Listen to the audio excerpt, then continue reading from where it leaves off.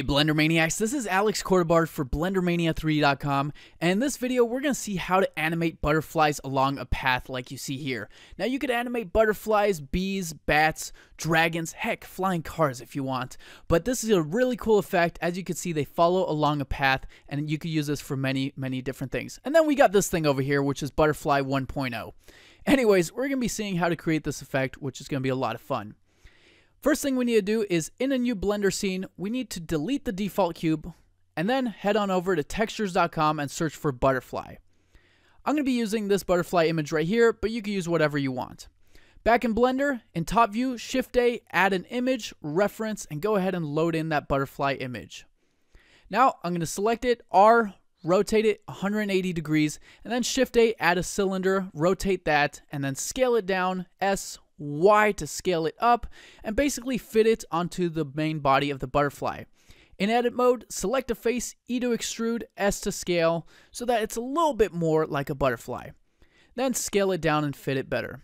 In edit mode, I'm going to add a plane, scale that down, and basically just selecting the vertices, and G to grab them, E to extrude. I'm going to position the vertices and extrude out some more vertices, and basically just follow along the wings. Now I'm going to select one vertex, Control L, Shift D, grab it over, and then SX -1 to flip it to the other side. So boom, we have duplicate wings. And then just adjust it so that it fits around the image a little bit better and doesn't go into the white area. And then just adjust it however you need to adjust it so that it goes along the image. And add in some loop cuts with Control R if need be. Go ahead and delete the reference image, select your object, and go to the Material tab, add a new material, and change it from base color to image texture. Go ahead and load in that butterfly texture.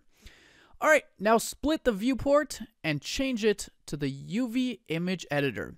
In edit mode, U, project from view, and in the UV editor, we're going to hit the A key to select everything, R 180, and then make sure you're in material mode, obviously, so you can see it, and scale it up so it fits your image.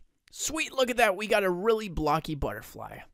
Next, we're going to hit Shift A, add in an armature, make sure that your origin point is in the middle of the butterfly, and rotate it on the x-axis 90 degrees so that it's along the body. Then in edit mode, Shift D, copy the bone, and then R 90 and rotate it and place it right there. Then hit Shift D, SX -1 to flip it to the other side as well. In object mode, we're going to go ahead and select the butterfly, shift select the bone, Control P with empty groups. Then selecting the butterfly, go into the group tab, we're going to go into edit mode, select one vertex, Control L, and then assign it to bone 002, assign the other vertices to bone 001, and the main vertices to bone 1. So now you should have the vertices assigned to those selected bones so that when you rotate the wings, it rotates those vertices. Then going into the graph editor, on frame 1, we're going to rotate the wings in pose mode by hitting Control Tab, sorry. We're going to insert a rotation keyframe right there on frame 1. Then on frame 10, rotate the wings down and insert a rotation keyframe right there. And then go to frame 20 and copy the first frame from frame 1 onto frame 20. So now you should have something like that. Now we're going to go and select a bone and make sure to go to one of the axes that has the line like that. Hit the N key and go to the modifiers tab, and we're going to add a cycles modifier. So now it will cycle that animation continuously. We're going to click the copy link, and then on the other bone, go ahead and find the correct bone and paste it onto that correct axis. And you can see that now it cycles the animation. How awesome is that? Now in the timeline, I'm just going to scale down the keyframes so that it goes a little bit faster. And then what we want to do is go ahead and merge the windows and go back into object mode. I'm going to move the butterfly out of the way, add a cube, and add in a curve. And in edit mode tab, I'm just going to extrude the curve with the E key and make a curve like that. Now go to the particle system. I'm going to go to the render tab and render it as an object and cylinder. And you can see that now we got a bunch of butterflies flying out of the cube. On the curve, we're going to go to the physics tab, add a force field physics.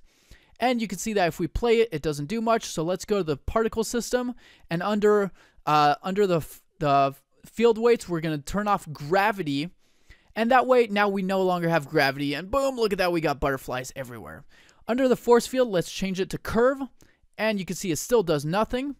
But under the force field, we're going to change the strength to -5, and now with the strength of -5, you can see it follows along. Also change the lifetime of your particles to 200 so that they don't die on you. We don't want butterflies to be dying, that would be sad. And now you can see the particles follow along the curve. How cool is that? I'm just going to extend this out a little bit. And now you can see that the butterflies are a little bit all over the place. So to change that, what we could do is select the curve. And with the curve, there's an option on it that's called flow. And so if we go over here to the flow and change that to 0.5, you can see if we increase this amount, they're closer to the curve and more congested. For example, if we change this to a higher amount, you can see that now it's ridiculous and they're in traffic or something. So let's change this back to 0.5. And now we're going to select the butterfly and we want different colors. So split the viewport, go to the shader editor, and right here we're going to search for, pressing the spacebar key, we're going to search for the object info node. Go ahead and add that, and then we're going to hit Shift A, go to color, and we're going to add in a hue saturation node. And this hue saturation, we could change the colors of our butterfly. However, we want it to be random. So taking the random factor of the object info, we're going to put that into the factor there, and boom, it gives us random colors. How sweet is that? Now you could also put this object info node into the hue. It gives you much brighter colors, which isn't as real looking, so I'm just going to leave it into the factor, and by changing the hue, you could change the color of your butterflies. And now you can see the butterflies are facing the wrong way. They're flying upside down, which is not good. So go to the particle settings. Let's go ahead and go to rotation, enable rotation, and we're going to change it to object Z. And with object Z, restarting it at frame 1, you will see that now our butterflies are flying the right way. Sweet! Now, we want to add a little bit of variation to this. So before that, I'm going to turn the roughness up and the specular down on the butterfly so that's not so shiny. Now, like I said, we want variation to this. So selecting the bone and shift selecting the butterfly, we're going to hit Shift D, copy it over. And on this new butterfly, we're going to make the animation of the wings a little bit faster. So selecting the first bone, we're going to go to frame 1 and then select all the bones with the A key and S to scale it down. And this will scale down the time of your wing so you can see it goes a lot faster. Now we need to do the same thing with the other wing. Make sure your keyframe is on frame 1 for it to scale along that keyframe. And then just scale it down so that it matches the other wing. As you can see right now, we got one wing faster than the other, so make sure that they're the same speed, otherwise you're going to have some crazy butterflies. And now we're going to put these in a collection, Control G, and then under the particle settings, we're going to change it to collection and make the collection the butterfly collection that we just created. And boom, look at that, we got a swarm of butterflies. Sweet. Now here we could increase the scale under the particle settings and the random scale as well to have different sized butterflies. And look at that, it's the invasion of butterfly madness. Sweet. So with that, make sure to subscribe to this channel. I have almost daily uploads. Check out BlenderMania3.com to join the community. I'll see you in the next video. Ciao for now.